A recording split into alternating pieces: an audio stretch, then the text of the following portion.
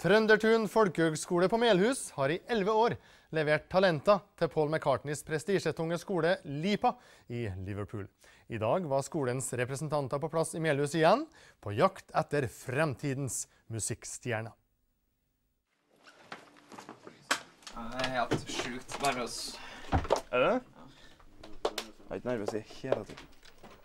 Det gjelder å ha den rette attituden.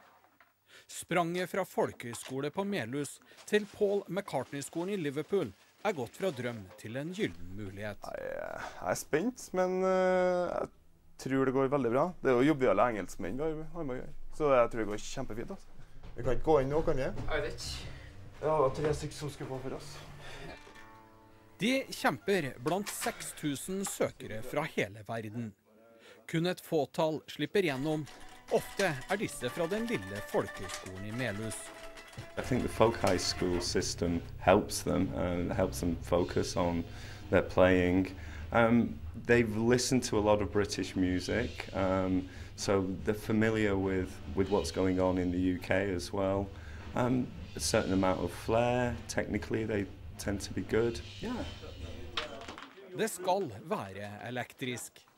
15 minutter med musikalske tester skiller Anthony's Hope fra 3-årig opphold i Liverpool.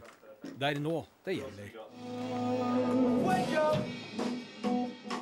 It's time to take control.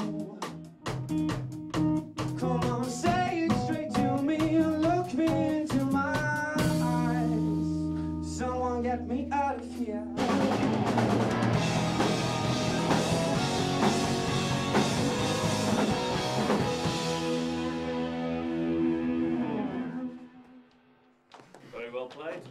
Tror du kommer inn?